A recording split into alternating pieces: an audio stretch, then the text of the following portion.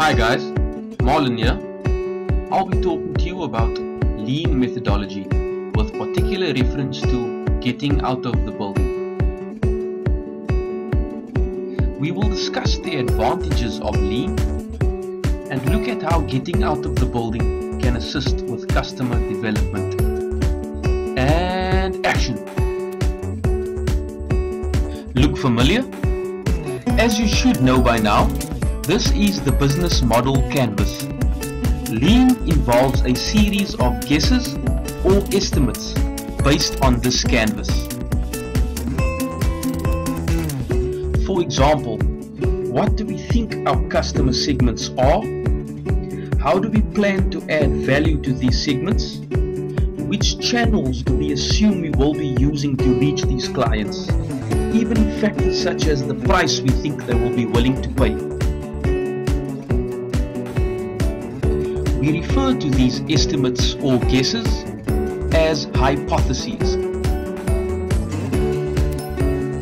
Customer development is a formal process for testing all of your hypotheses. Sometimes we just want to build the program and start selling it. When doing this, most of the time you're going to be wasting a huge amount of time and money. This is because the things you believe or your hypotheses usually tend to be incorrect. Customer development is done almost entirely outside of the building, in front of customers, partners, and other stakeholders. Hypotheses are tested with a series of experiments to figure out if they are correct or not.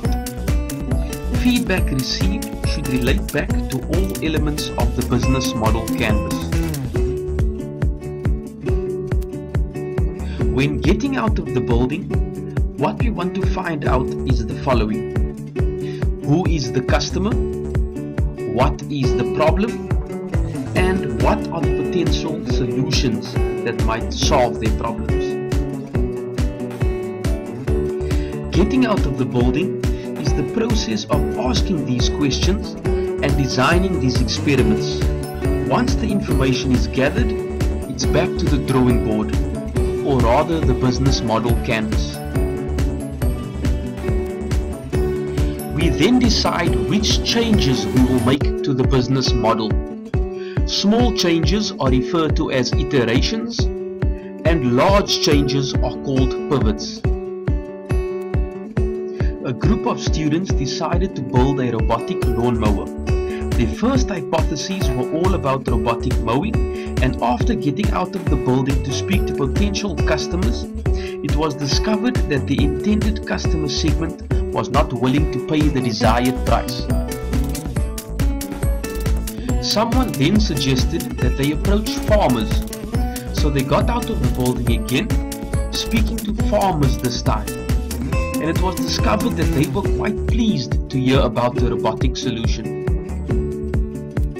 So after speaking to about 85 customers, the team completely pivoted, changing assumptions about customer segments, important features of the machine, and even pricing. They learned from the farmers that instead of selling the machine, they should be leasing it based on the density of the weeds. They would never have figured this out by sitting in a building.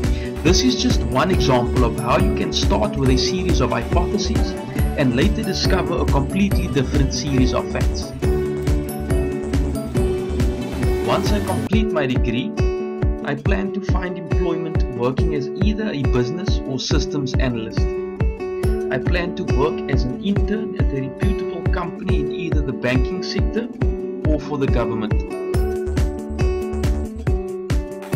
After completing the internship, I hope to be employed as either a business or systems analyst and climb my way up the corporate ladder. I would also like to assist startup companies in finding ways to digitize their business and make it more innovative. I plan to do all of this while I focus on building my own business, where I will be applying the lean approach. Thank you very much for listening. Have a good day. created using Powtoon.